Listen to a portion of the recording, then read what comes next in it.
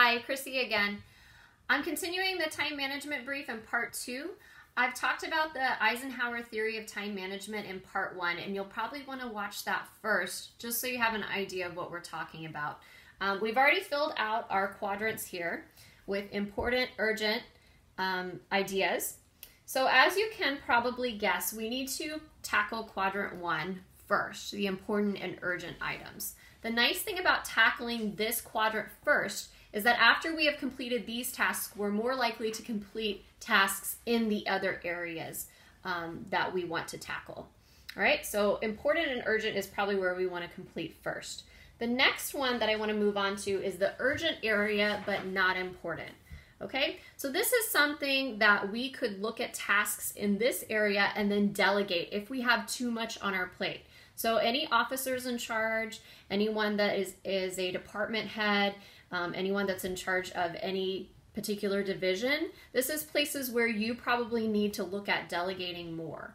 I can just give you a personal example. I'm a parent in addition to being a full-time fleet and family trainer. So I know that within our house, I need to probably clean my kitchen floor.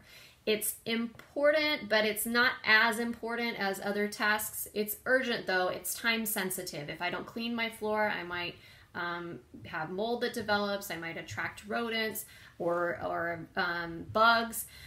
So that's actually something that I can delegate within my house to an older child who is capable of cleaning the floor or has another want that something they may want from me, either monetarily or food-wise.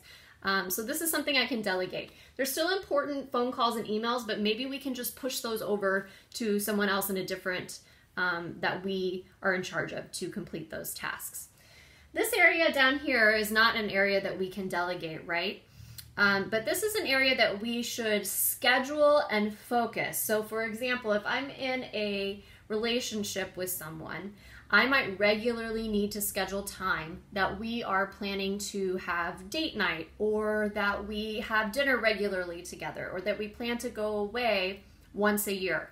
That's not something I want to delegate to anyone, and it is not urgent, it's not pressing, but it's something that I need to continually be doing. We can also put maybe other tasks like home improvement or exercise or some professional development. We can put that in this quadrant as well. So we want to focus on it. We want to take time in our day daily to acknowledge it, but we want to regularly schedule that. So people who regularly plan to read a certain amount of books within a year, they regularly work out, they regularly plan time to spend time with people who they enjoy. This is important. Okay, so that's another thing. Schedule, do first, delegate if possible. This area around here is something that you want to maybe avoid, but there's another way that you can use this area as well. So sometimes, like if we don't understand how to complete one of these quadrants, we might move to this quadrant for a second to get a break.